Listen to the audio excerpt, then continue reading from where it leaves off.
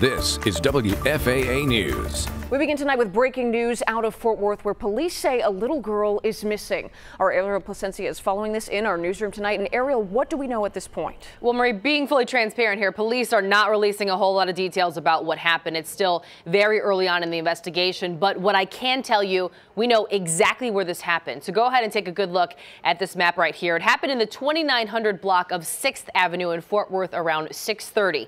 Police tell us the mother was walking with her 8-year-old daughter when a man approached them in a vehicle. The man grabbed the little girl, and then the mother jumped into the vehicle to try to get her daughters back. And that's when the suspect shoved the mother out and drove away. And take a good look at this video here. This is just into our newsroom. This is what the scene looks like.